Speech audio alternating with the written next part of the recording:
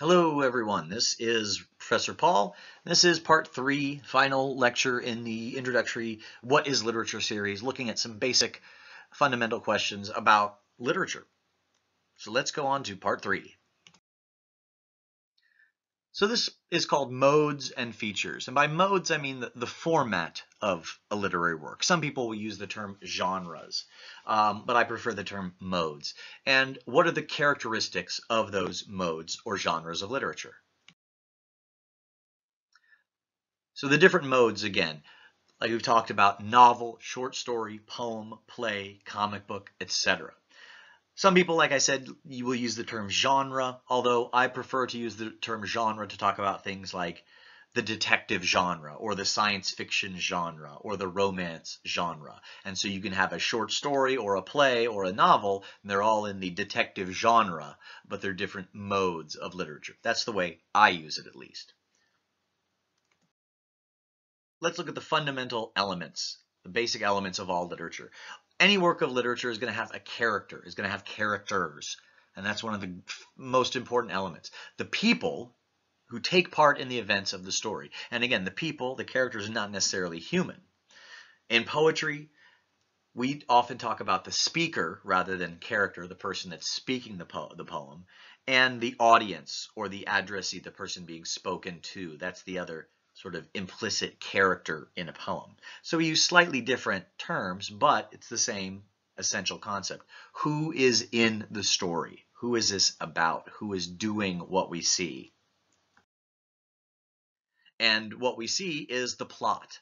That's the events that occur within a story in the order that they're told. What's the arrangement of events in a story? So plot, for example, could be like the plotting that I mentioned in the last lecture, a story where the scenes are told in reverse. So what happens in the story? What are the events? In poetry, again, a little bit different. In poetry, plot is often not as obvious. Whereas, of course, in a movie, you see, oh, well, Tony Stark gets kidnapped, he invents the Iron Man suit, he escapes, he becomes Iron Man, blah, blah, blah. Very clear series of events. In poetry, it's often much more difficult to find an explicit series of events like that. So the plot is often implied or even a figurative plot, a sort of imagined series of events rather than a real series of events. Of course, there's also setting. If there's something happening, it has to be happening somewhere and some when. So where is this story taking place? And that could be as specific as the very room in which it's taking place, or we can also think about the country, the type of landscape. Is it a warm landscape? Is it a cold landscape? Is it snowy? Is it rainy? Is it foggy? Is it in the north? Is it in the south? Is it in a city? Is it in the forest? Is it in the jungle? All these sorts of things. Is it in an office building? Is it in a rural shack? Is it in a bathroom? Is it in a phone booth? And the time of the story is part of the setting. Is it in the far future? Is it today? Is it in the medieval period? So setting is important for us to understand how these things are happening and where. And again, in poetry, setting is often much more figurative or implied, or not necessarily even explicitly stated. Just this is someone speaking, something is happening, but the setting is sort of vague or even just in the mind, in the imagination of the speaker. Figurative language. All works of literature, and most of us in our everyday speaking, use figurative language. That is, words that are used to imply meanings that go beyond the literal meanings. When we say something and we don't mean what we say, we mean something else besides what we say. And this is going to be most noticeable in poetry, but it's an essential part of all literary works. There's the narrator, and this is most important in short story and novels. The narrator is the voice or the person, and again, not necessarily human, who's telling the story. In films, we might sometimes have a voiceover. That could be the narrator. In drama, though, in plays, there's rarely a narrator. Sometimes a character might also serve as the narrator, might step out, but there's rarely an objective voice like there is sometimes in novels or stories, a bird's eye view telling the story. In poetry, the speaker is basically the narrator, is the person telling the story, because the speaker is the only voice that we have. And one of the most obscure concepts when we talk about literature as an essential element is theme, what we mean by theme. And theme is a very vague and very problematic concept, but it's sort of essential at the same time. What's the idea or ideas that the story represents or implies or communicates? And this can be as specific as the meaning of life is finding your true loved one, or it can be more vague as well. The theme of this story is death, and it's exploring death. When we talk about it, we want to be as precise as possible. How is it representing this idea? What is it communicating to us about the experience of, or the human understanding of, something like love, death, freedom, etc., etc.? So let's talk about the modes of literature, or the genres of literature. First is poetry. And I'm starting with poetry because it dates to the earliest stages of human civilization and human experience. As far back as there have been humans, it seems there's been something like poetry. And it's very intimately related to music. Perhaps poetry emerged from music, from song. It's also related, I think, to religion, or what became religion, to myth, to prayer, to ritual. So poetry is part of a fundamental way that humans, since the humans first evolved, have tried to express themselves, in particular express their connection to higher ideas and higher purposes. As we talked about in the last lecture, poetry generally can be identified by its layout on the page because it's usually written in verse. So here's that same Derek Walcott excerpt. The top is as it's originally presented in verse. The bottom is what it would look like if it were in prose, where there's no attention to the rhythm or no explicit attention to the quantity of syllables and stresses in the line. It just goes by the layout of the page. So you can see the difference between verse and prose. And normally when we think about poetry, we think about what's called lyric poetry. There are other kinds of poetry, like narrative poetry. But normally what we think about and what we're going to be reading for the most part in this class is lyric poetry. That's something that we imagine as being spoken by a character or a persona. So it's sort of like a speech or a monologue in a play. And it's addressed to a fictional or imagined audience. And that could be one person or it could be multiple people. And lyric poetry, there's some context, situation, or relationship, or intention. Because again, it's almost like a little scene, a little dramatic scene, one person talking to another. So they have some idea that they're expressing. There's some situation that makes them speak, but there's often not an obvious plot or narrative. Again, as we talked about, it's more about the emotional human experience, which is one of the things that makes poetry so beautiful, but also so challenging.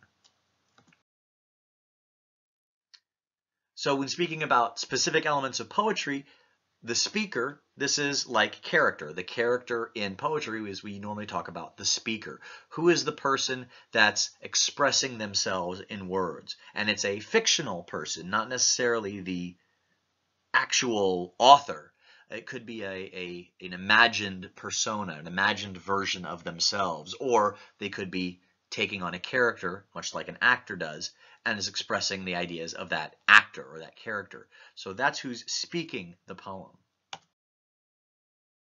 And they're speaking to an addressee or audience or listener. The person here on the right that the arrow is pointing to, that all the noise, all the words, all the ideas are going from the mouth of one into the ear of the other. So the addressee is the fictional person who hears the poem, the person that the speaker is speaking to.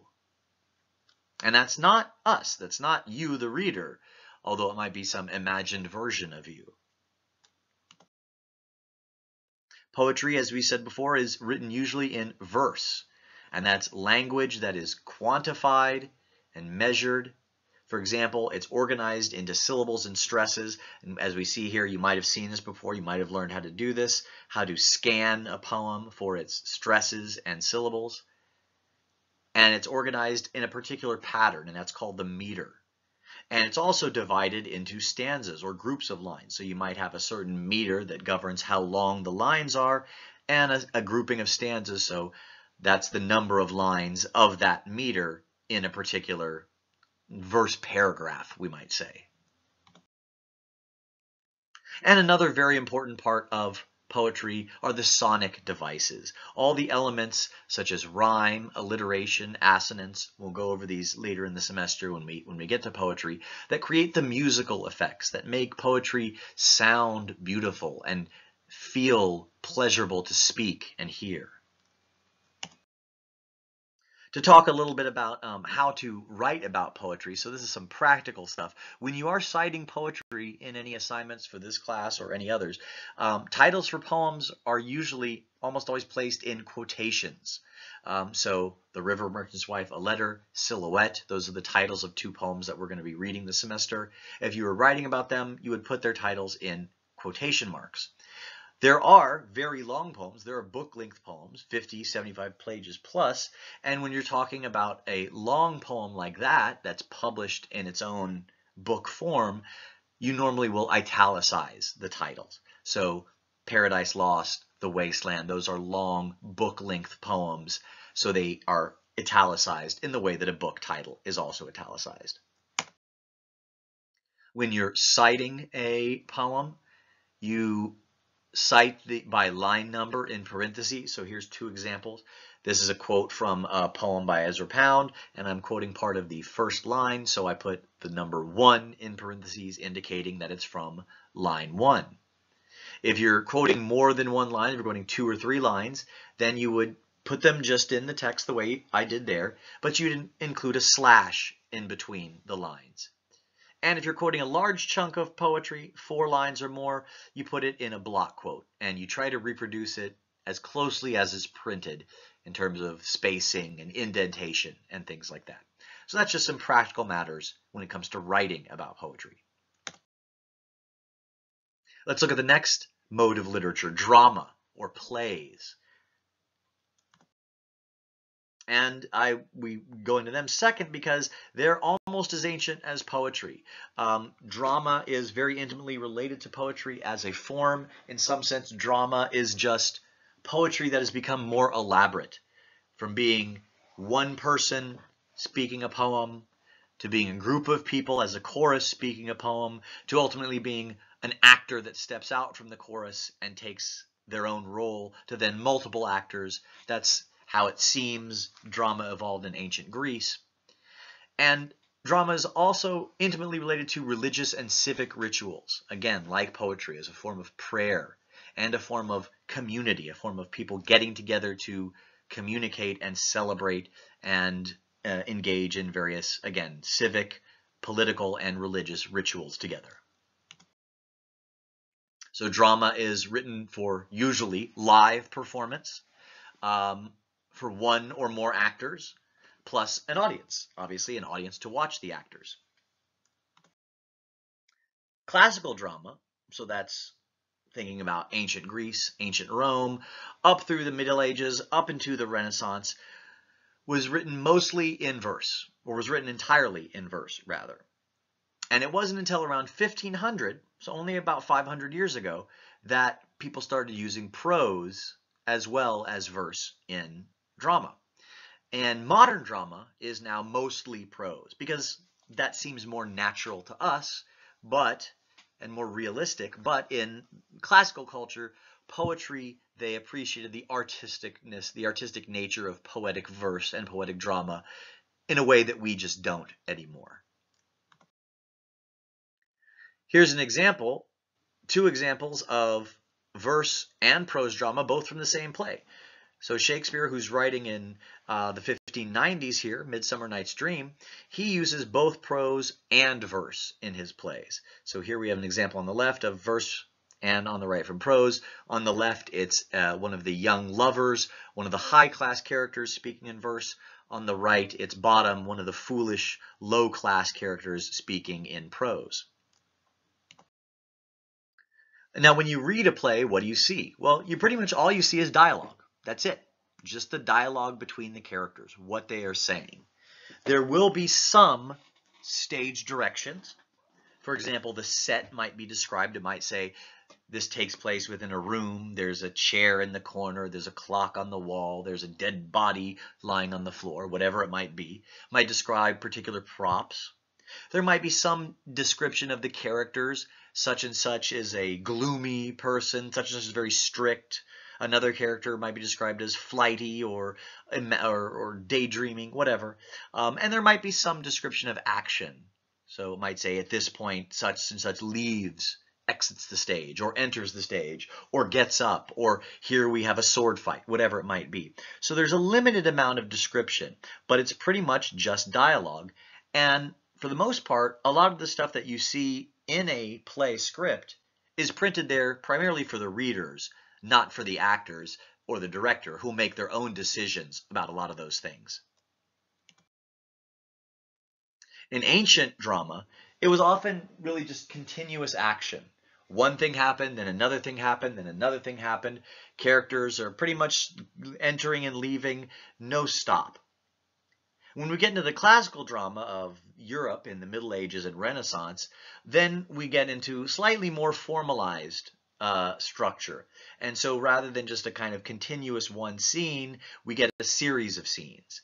Again, often very rapidly switched from one to another, but rather than it being all one place and one time, we can jump around to different places and different times.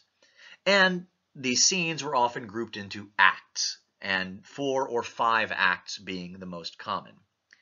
And today, in modern drama, we usually go by the act and scene structure, and most modern plays are usually 1 to 3 acts rather than 5 acts. The 1 to 3 act structure has become the most common, and again, each act is a group of related scenes. So let's look at those terms again. A scene is continuous action in one place or time. And so when we think about the ancient drama of the Greeks, it all happened in one place, and it all happened in real time. So that's why the scene was continuous. But when we get to medieval and Renaissance drama, we can have multiple places. They start using multiple places and different time periods. So the action could unfold over a longer period of time. So we have distinctions between scenes. And then the acts, again, are a group of scenes. So it's one segment of the story. The 3-act structure conforms sort of very nicely to beginning, middle, end, with the climax being roughly around the end of the 2nd act. Now let's turn to our third and fourth mode of literature, and that's prose fiction. And this includes both novels and short stories. So what's a novel? Well, novels are longer narratives, longer stories. They just have more words, more pages. And for the most part, it usually takes multiple sittings to complete a novel. Now, of course, many people have sat down with a novel and been so enthralled that they spent all night reading it. I know many of you might have done that with, for example, a Harry Potter novel, something like that. I've done it before. But for the most part, it takes multiple sittings to complete a novel. And a novel could be 100 pages, it could be 1,000 pages or more. There are some very, very long novels out there. So long stories written, again, usually in prose. Now, novels are much more recent when we compare them to poetry and drama. Novels really emerge around 1600, only around 400 years ago. And it was kind of a new kind of storytelling. And it was a departure from the old kinds of chivalric romance, the stories of knights and ladies in distress. Instead, novels started to turn the focus more towards real people and more realistic settings. Although, of course, again, we have genre fiction like science fiction and fantasy, which is very unrealistic. But the focus on individuals, individual experience, individual psychology, that's one of the hallmarks of the novel. And often the first novel was considered to be Don Quixote by Miguel de Cervantes, um, the famous Spanish author, published in 1605. Short stories, as the name tells us, are shorter. They're shorter than novels. So short stories are compared to novels. Usually you can read them in one sitting, although sometimes there are some that might take multiple sittings. And they're of variable length, but generally we're talking about under 80 pages, and usually even shorter than that, under 40 pages. So short stories are much shorter. As a form, as a mode or genre, they don't emerge until the late 1700s. So they're the most recent of these standard traditional forms of literature. Short stories are often much more limited in scope and complexity than a novel. You just can't write as much, you can't write about as much in 20 pages as you can in 200. But these brief stories, these short stories, are often very intense. That's one of the things that the short story has. It can be very compressed in its depiction of a narrative. And sometimes short stories take the forms of snapshots or sketches or portraits. And notice these are all visual terms used to talk about what short stories can do. They give us just a very brief picture of a period of time or a portrait of a character, a person, describe a person. So these are some of the things that short stories often do and how they're different from novels. Now there are also some other forms of prose fiction. There's the novella, which is somewhere in between a novel and a short story. So 80 pages, 75 pages, 100 pages, maybe that's a novella. There's no real set definition here, but something that's a little bit shorter than a novel, a little bit longer than a short story. And then we also have the things that are called short stories or flash fiction. These are very, very short, 500 words or less sometimes.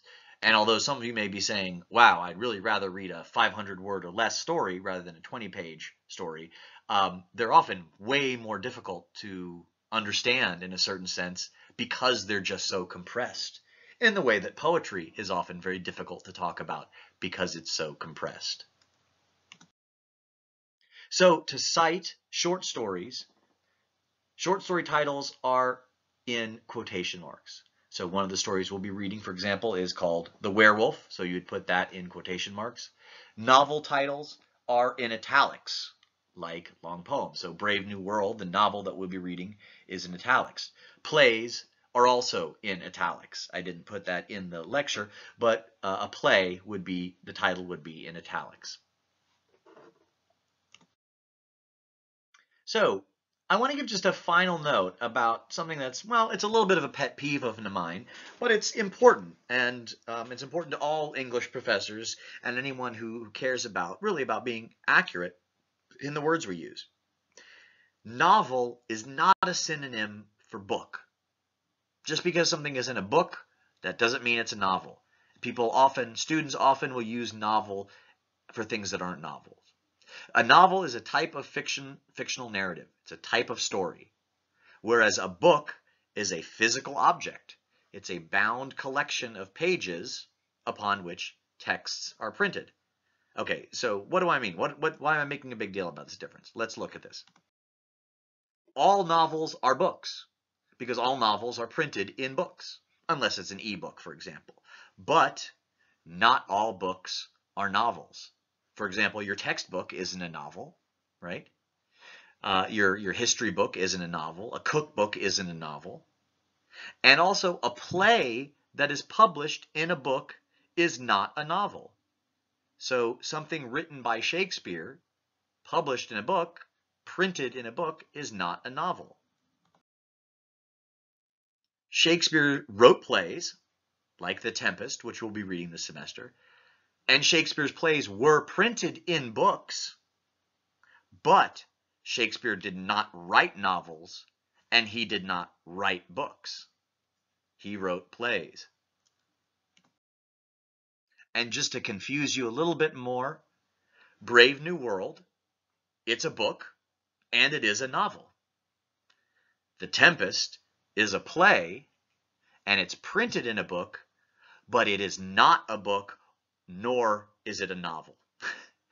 I know this might seem a little confusing, and maybe I'm seeming a little pedantic or overly strict about this, but it really does make a difference. You might not see it at first, but it really does make a difference. And again, short stories and poems are printed in books. You'll have a book that's a collection of poetry, but those books aren't novels. A collection of poetry is a collection of poetry. A collection of short stories is a collection of short stories. And you wouldn't call a short story a novel or a poem a novel, even though they're printed in books. And you wouldn't call either of them a book. So the point here is just to be careful about your terminology, because they are different things. A play does something different than a novel. Someone who writes a play is trying to do something different than someone who writes a novel. And if you don't know the difference between them, or if you use the terms interchangeably, then it shows that you don't really understand what you're talking about. So make sure you're careful when you use your terms. All right, that's the last of the videos on what is literature, the introductory series. If you have any questions, feel free to contact me via email or text or phone call. Otherwise, I look forward to working with you and seeing what you have to say in class. And I will see you next week on our next set of lectures.